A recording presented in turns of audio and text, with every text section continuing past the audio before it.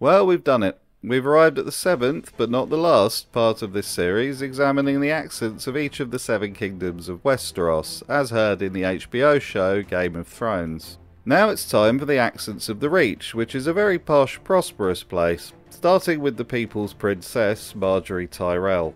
Margaery speaks with an incredibly posh accent and wears a permanent smirk on her face. Even when she's annoyed, she remains well-spoken and correct sounding. Bad men wanted to come into this city and do terrible things, but your father stopped them. Olenna Tyrell, the wily old battle-axe matriarch of House Tyrell, is just as witty and waspish as she is in the books. It was treason. I warned them. Robert has 2 sons and Renly has an older brother. How can he possibly have any claim to that ugly iron chair? Spot-on performance by Diana Rigg. She gets some wonderful lines. It's done. It is. And now the rains weep o'er our halls.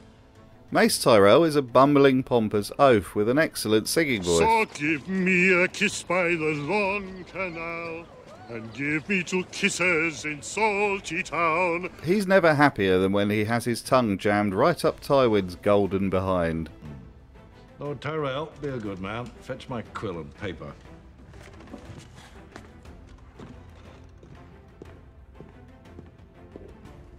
Loras Tyrell has the sort of lazy posh accent of one who's never had to really try in life. Your sister looks very beautiful. As does yours. So, are you looking forward to your wedding? Yes, very much. Our fathers are both rather keen on the prospect. They certainly are. This Tyrell lady-in-waiting to Olenna sounds oddly northern. Do you like it, Nana?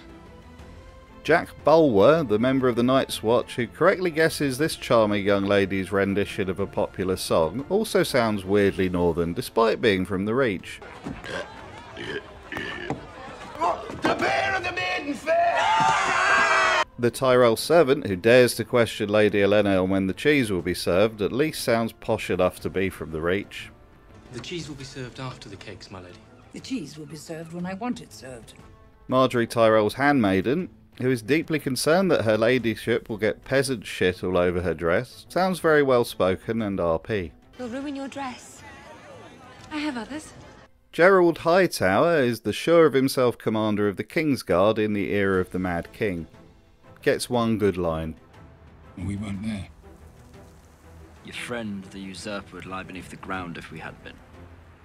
Axel Florent, brother of the deranged Selyse, doesn't share his sister's newfound religious beliefs and is duly burnt alive for it. The families, eh? Selyse! Yours is the sun. You're my sister! Yours are the stars that guide us. Selyse Florent is a wild-eyed fanatic who is happy to let a sexy red witch sleep with her husband Stannis. She sounds suitably deranged in a manner familiar to anyone who's ever been handed a Watchtower magazine at their doorstep. One morning, he shot 2 seagulls on the beach. I've never tasted anything as good as grilled seagull. Melissa Florent, Selyse's cousin, is married to Randall Tarley. She's well-spoken in a mumsy sort of way. Oh my. You are lovely. Randall Tarley is a belligerent old bastard in the vein of Alistair Thorne, and he hates wildlings just as much, unfortunately for his son Sam. You're a wildling. The 7 kingdoms have waged war against these savages for centuries, and here I sit, hosting one in my hall. Dickon Tarley has a sort of good-natured manner and speaks with an upper-middle-class accent. He even shows some dignity when mocked by this up-jumped cutthroat. It was glorious. Come on, your father's not here. All my life, we've been pledged to House Tyrell. I knew some of those men. Tala Tarley is a slightly insipid posh girl who fusses over dresses and lives in fear of her father. Oh, and a dress for dinner. You can wear one of mine. What's your colour? either light blue or silver. Silver, maybe. Well, I think that's everyone. I can't think of anyone who I might have missed. Swagger down the street with your red lips and funky beat. You better hold your head up to the sky. I'm gonna roll with you till the day I die.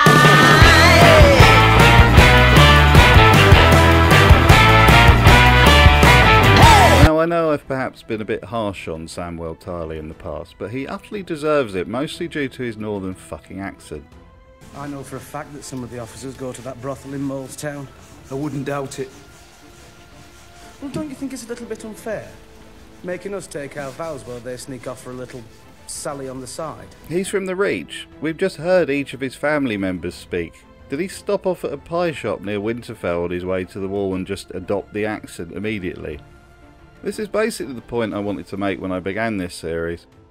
If you're making a rough geographical equivalent to Britain in your medieval fantasy show, and you're willing to make different characters have different accents corresponding to where they're from, then don't half-arse it. Or this is the result. Overall, I'll be awarding the Reach 6 slaying Sams out of 7. Thank you for being with me this far. In future videos, I'll be covering the accents and speech patterns of other areas of Westeros, such as the Crown Lands and the Wall, in addition to taking a look overseas at Essos and its many cultures.